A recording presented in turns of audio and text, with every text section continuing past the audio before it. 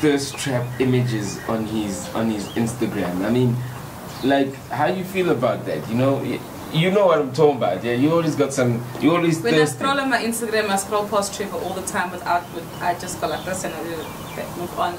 Literally, I don't. Like a lot of the time, I'll get to the gym and my personal trainer who follows him was friends with him as well. He also and then Trevor and this picture, like what?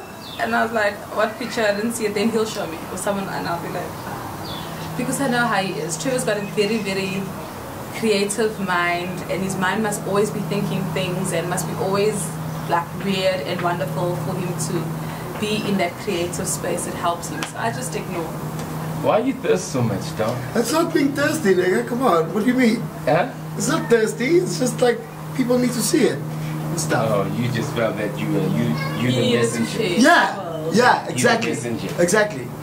To the thirst trap, I open the gates. Let the floodgates go, niggas. It's all a trap. I ignore a lot of It's all a trap. Once the show rolls out, once people start seeing the show, I mean, what can we expect to see from the show? Just this, man. A lot of crying.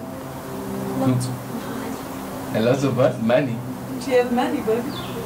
Yes, you said we're getting paid, right? Is that why you're doing it? Yeah. Not getting paid for this. Man, you're not doing it for the fun of it. Man.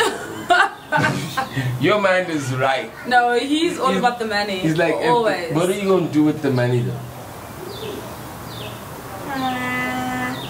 Maybe a trampoline. To be put in whose house? Yeah, thought so. The backyard. Don't want Not to your house.